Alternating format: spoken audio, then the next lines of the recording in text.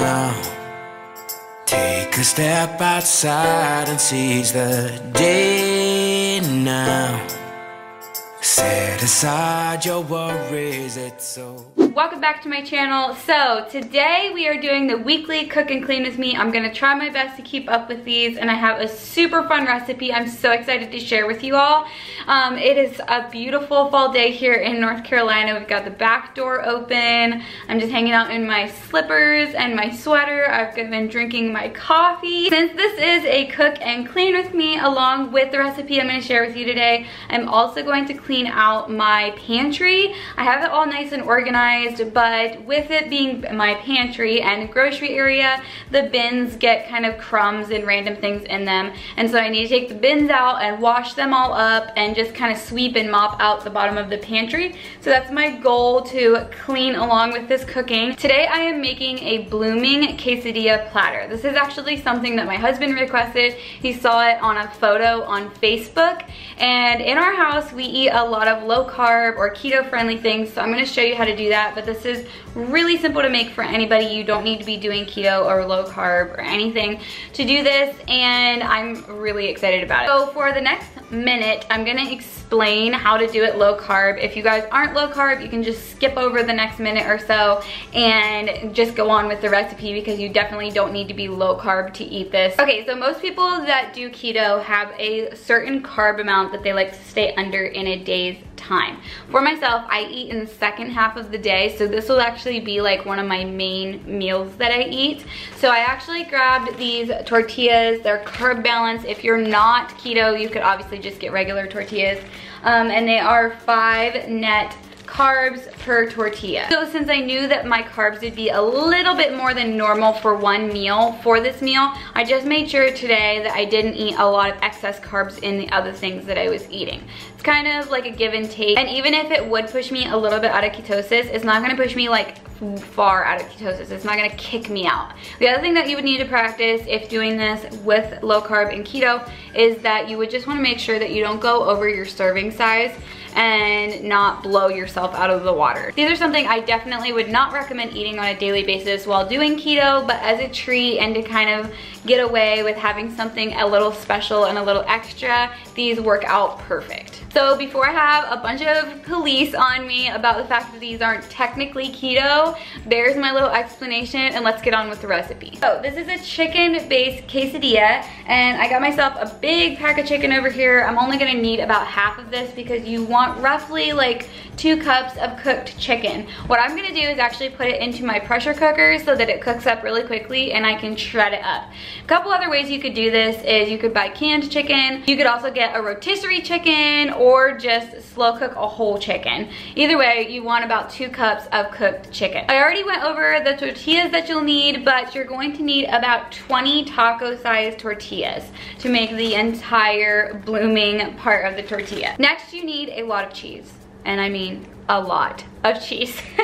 These are definitely not dairy-free, but I have a block of Monterey Jack, a block of Colby Jack, and a block of extra sharp cheddar. You're gonna shred them all up. In total, you want about 6 cups of cheese. You could do 3 cups of 2 different kinds. I just decided to do 2 cups of 3 different kinds. You also need an onion. Doesn't really matter what kind. I love purple onions, so I have a purple onion. And then you'll also need 1 bell pepper. Again, doesn't really matter what color, just whatever's your favorite. This is an extra thing. You don't need it, but I'm definitely gonna be using it because we like it. And that is fresh cilantro to garnish the top. All right, so I'm actually gonna be whipping up my own taco sauce because that's what goes into this, because a lot of bought taco sauces have sugar added to them, and I obviously don't want sugar in my sauce just to make it a little more healthy. So I have a can of diced tomatoes. It is 14 ounces, 15 ounce can of diced tomatoes. And then the 4 spices that you're going to need is garlic and onion powder, chili powder, cumin, and then you'll need some salt, and you'll also need a splash of vinegar to make the taco sauce. And then at the end, you might want sour cream, guacamole, and salsa to dip your quesadillas into. Okay, so I'm gonna go ahead and cut up the chicken and stick it in the pressure cooker so we can get it shredded up to get everything rolling. Before I put the chicken into the pressure cooker, I just chopped it up into big chunks. That way it was already kind of half shredded for me, and it would be super simple simple to just break apart and shred up. Then I cut up the pepper and the onion into diced size, I guess, and added that to the chicken as well.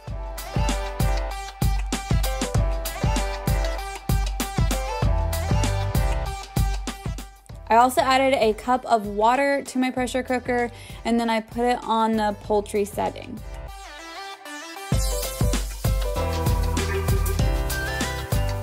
To make up the taco sauce, I just put the can of diced tomatoes into the blender, a splash of vinegar, a teaspoon of cumin, chili powder, onion powder, and garlic powder each. You could add a little more of each of these if you prefer.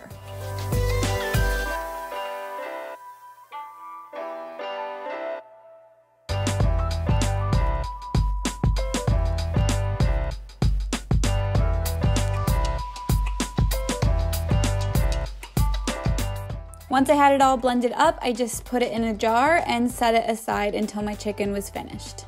Once you have all of your cheese shredded, if you're shredding it yourself, you'll want to set that aside for when you assemble everything. You want to preheat your oven for 375 and then get your area ready to assemble your platter.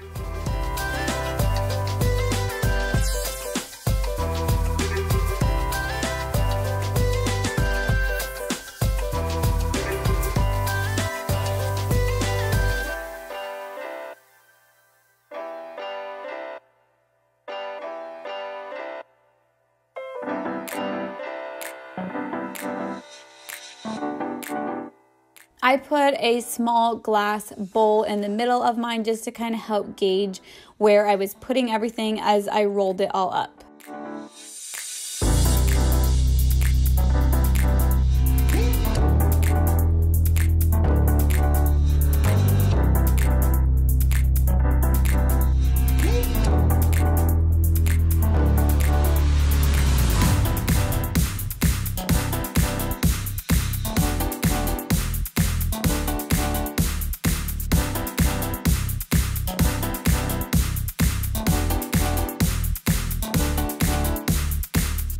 Once it bakes up for about 30 minutes, you will have a perfect fajita platter. These were so extremely good. My girls even loved them, and they would be great for parties and events.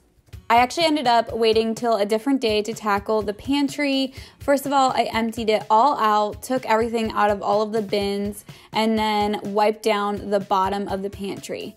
I then scrubbed out each of the bins with a scrub brush and dish soap, and man, did they need it. Through the move and everything, they just didn't get cleaned very well and just needed to be cleaned really good.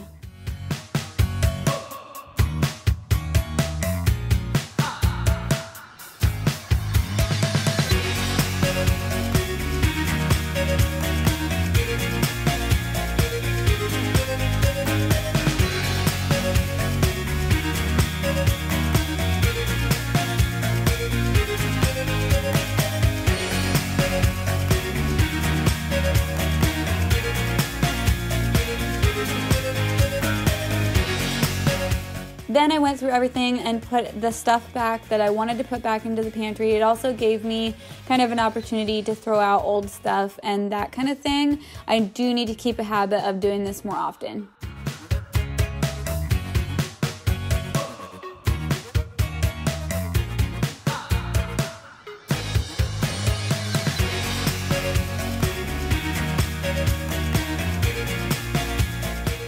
Thanks so much for watching, you guys. If you make this recipe, I would love to know if you like my take on it. If you're new around here, don't forget to hit that subscribe button, and I'll see you in my next video.